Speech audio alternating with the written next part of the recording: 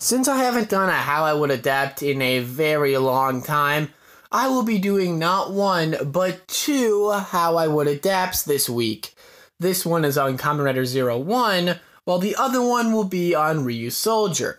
So for now, enjoy How I Would Adapt Kamen Rider Zero One. The story starts off about 15 years ago with a 7-year-old kid that seems to be a bit of a computer prodigy until one day where he's taken by government agents and taken to a secret underground government prison where he's kept there for about a year, but every day a grasshopper keeps wandering into his prison cell and he decides to keep it as a pet. And that's when he gets the idea that he can use this grasshopper to escape by converting this grasshopper's DNA into computer data and turning it into a weapon that he can use to escape.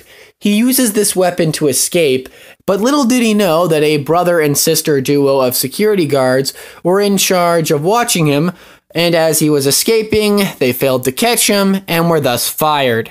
And if you're wondering why I'm having this take place 15 years ago instead of 10 years ago, that's because when we fast forward to the future, I want our main character to be kind of like a college student, so we can have a protagonist that a slightly older audience can relate to. That, and I don't want freaking high school again! Anyway, our main character is now a college student, but little did he know that one of his professors was the brother-sister duo that were fired all those years ago.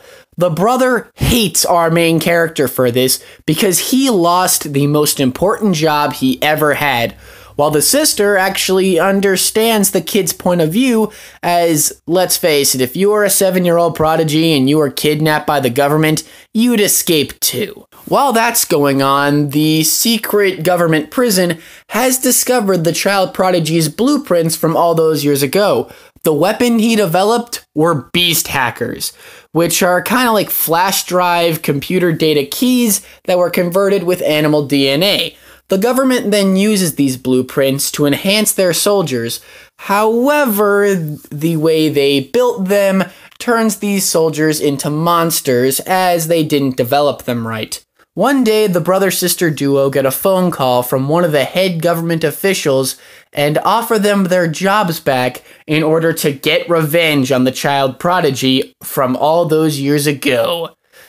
They offer them the beast hacker keys fused with wolf and cheetah DNA, along with 2 blaster drivers. Naturally, they both refuse, so instead, the government official sends out a soldier that was infected by the beast hacking keys to hunt down the childhood prodigy from all those years ago.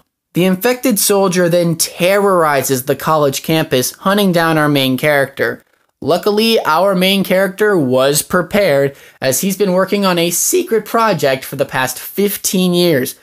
This secret project is the hacker driver and the grasshopper beast hack key, as he converted grasshopper DNA from all those years ago into a flash drive in order to make the beast hack keys.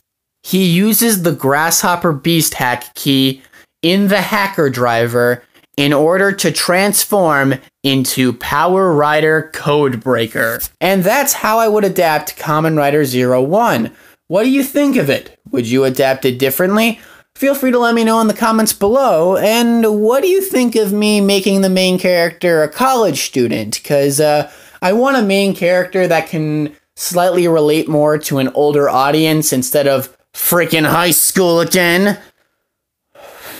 Feel free to let me know in the comments, and that's going to do it for now. Make sure you like, comment, and subscribe, and of course, as always, until next time, see ya.